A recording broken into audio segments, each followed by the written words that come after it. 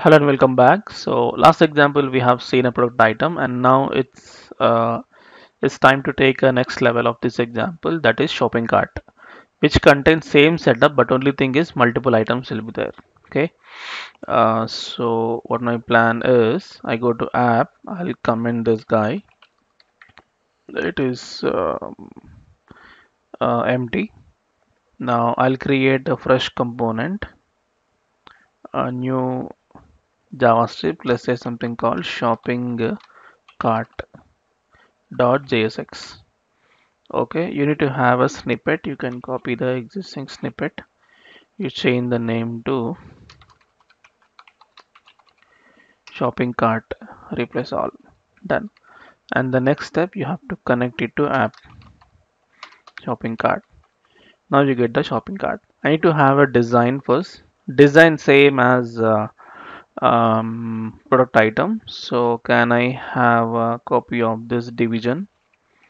I'll paste here. So let's only thing is shopping cart. Okay, and below that one table. So can I have complete division? And I'll paste it below. But only thing, you don't need to have this table row. Comment it. Okay. Yeah. Fine. So design is ready, and let's have a data. Previously, what happened? You have a one product. Now you have multiple products.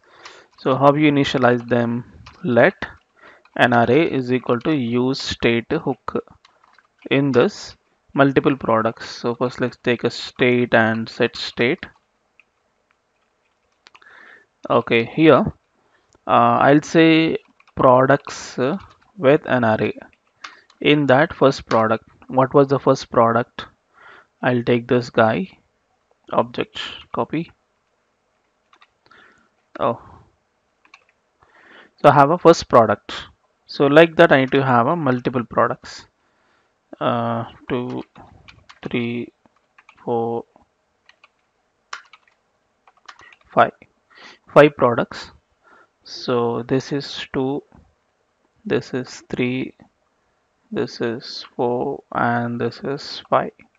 5 products. Okay, you can change the name MI watch, Samsung watch, some 1200. This is Apple watch, some 1800.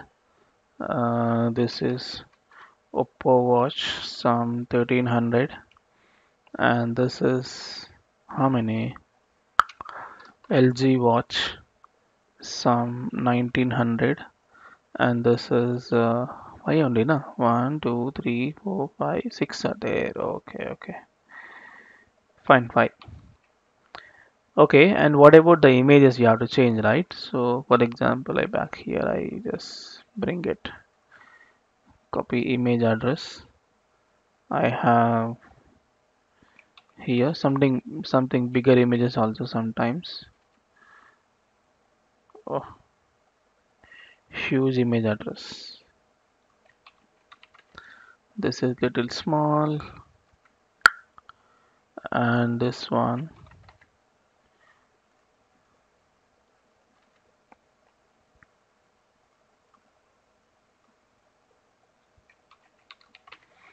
Okay, so now I have all this products data. I don't want to write always products state.products. I can destructure it. Let something is equal to state. What I am destructuring is my products.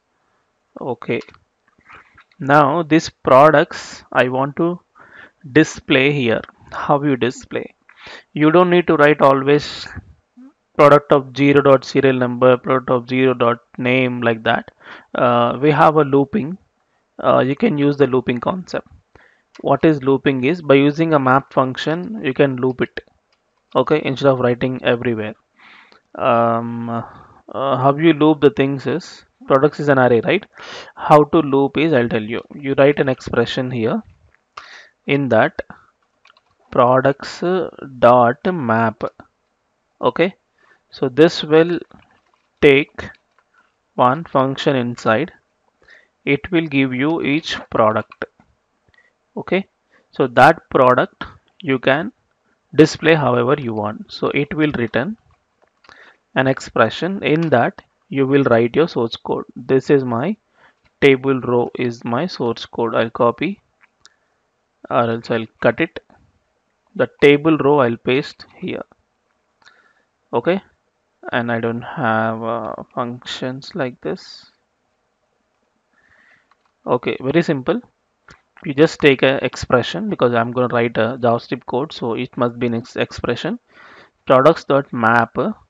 So map is a regular JavaScript arrays function. So it will loop through all the array and it will give you a particular item of the array, that is product. You can give any name and that will return the JSX. So loop through the array and display however you want. So what happens now? See, all the numbers, all the products and all the items exactly has been displayed. And remember, we only return one table row, but still all these items has come. Okay, that's how map function you write for looping. Okay, and then um, okay, and one important thing you have to understand is you will get some error in console. Each child in the list should have a unique key property. What is this is whenever you write a looping concept, every first element should have some unique key to identify the a unique item in the list. So it means you just have to give a key property as unique. What is unique? Serial number is unique. You must provide a key property. Always remember whenever you write a looping concept, you must provide a key property that should have some unique number, which helps React.js to identify the unique rows in the table. Okay, unique element in the array. So now this time you don't have a, I guess I'll refresh. Yeah, no error, and these warnings you can ignore. Okay, fine. Now I have a setup ready. Now click on a plus symbol to increment only this particular quantity. How you do? See, previously we have hardly one item, so you increment only that item. Now here what? You increment the particular item. How you get particular item? You must pass the ID. Depend on ID, I'll increment. Correct? You have an array of content. Particular item you want to update. Based on ID, you filter and update. So click on plus symbol. Here on click is equal to first I create a function and then I'll call. Okay, yeah, let's create a function for let increment quantity is equal to a function. So this function must take the product ID because without product ID you can't find out the particular item to update. Okay, so here I have to filter all this to pick up the particular one. So what you do, you say let items is equal to how to loop it, state or just say directly products because I have destructured them, right? Products dot filter where you get the each product. Then I have to instead of filter you can use a map function, I guess. Yeah, you can use a map function. So it will return, yeah, you may write a check condition if product dot serial number is equal to my product ID. So I'm just looping through all the products where when I receive a product with matching serial number, then I return that particular product where incremented the quantity. So product dot uh, quantity plus 1. So I'm just checking in the entire array which is the product matching with my product ID.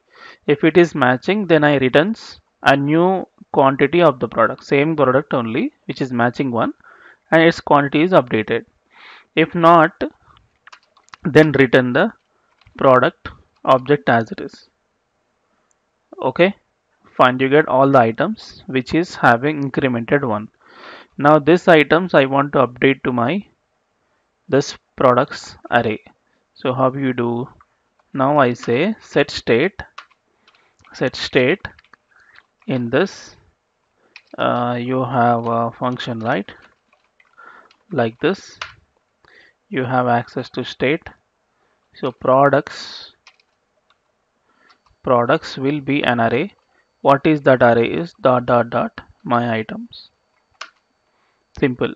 Instead of writing this entire source code here, I have made it like this. These all items incremented one I capture and add it here. This is for filtering it. This is for setting the state.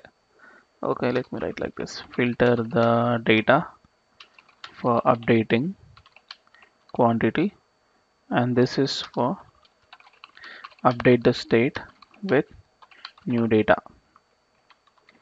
Okay, I guess you know this one, a simple array operation. Yeah, I have a function ready and let's call it. How you call a function with parameter, you know? So here on click you have a function like this, increment quantity where product dot serial number. That's all. Okay, function with parameter. So now check particular first one incrementing. See, only first one is incrementing. Next second one, third one, fourth one, fifth one, right? Like that. And what about decrement? Decrement, same story. You have to copy this and paste it. Let's say decrement. Only thing is you say -1, but one problem is less than 0. So product dot quantity -1, otherwise 1. Same condition which we given last time for product item. And same items you update here. Okay, and I have to call. Where to call here? On click a function called where decrement quantity of product dot serial number. That's it. Now check, refresh. So plus is working, minus is working for the particular one.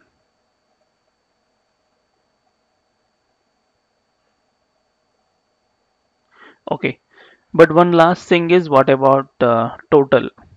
Total of all these guys. You can loop through the array and you can display a total. First of all, what I do is uh, in this I write another row. Let's say table data. Let's say grand total, and this to be somewhere here. 1, 2, 3, 4, 5. Uh, let's say call span of 5.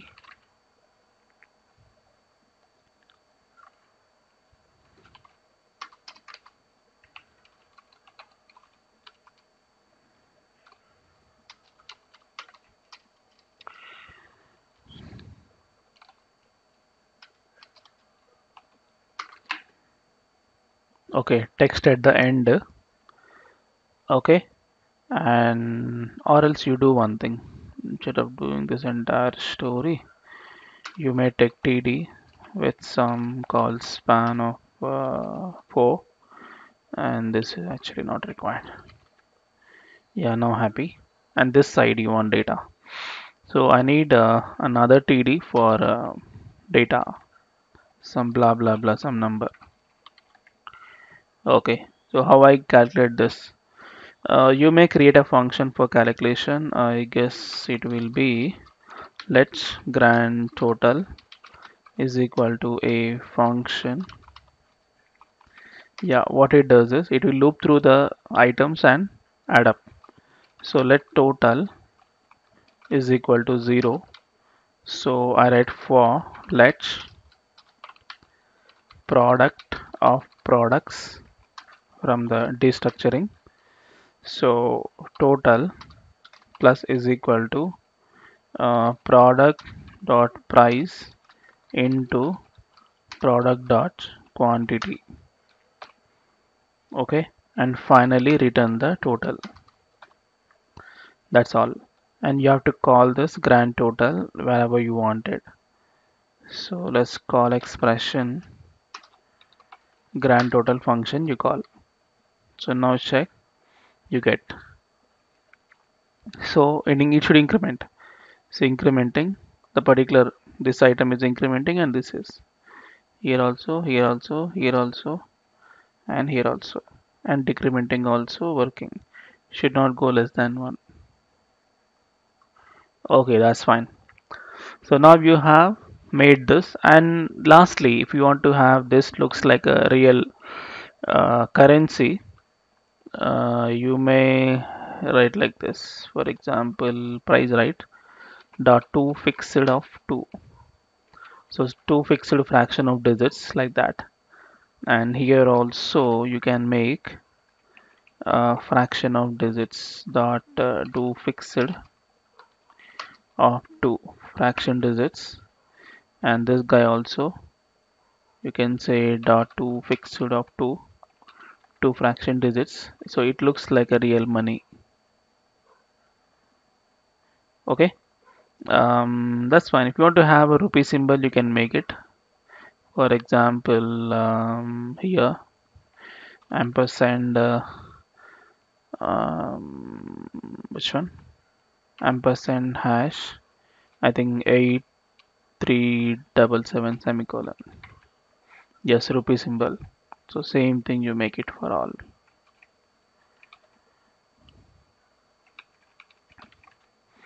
Okay, looks good. So this will become your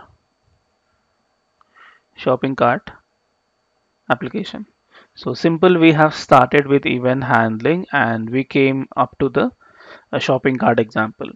So let's meet in the next video and we'll see the uh, form handling, like how forms can be handled with a state, like two-way data binding and all. We'll see. Let's meet in the next video. Thank you.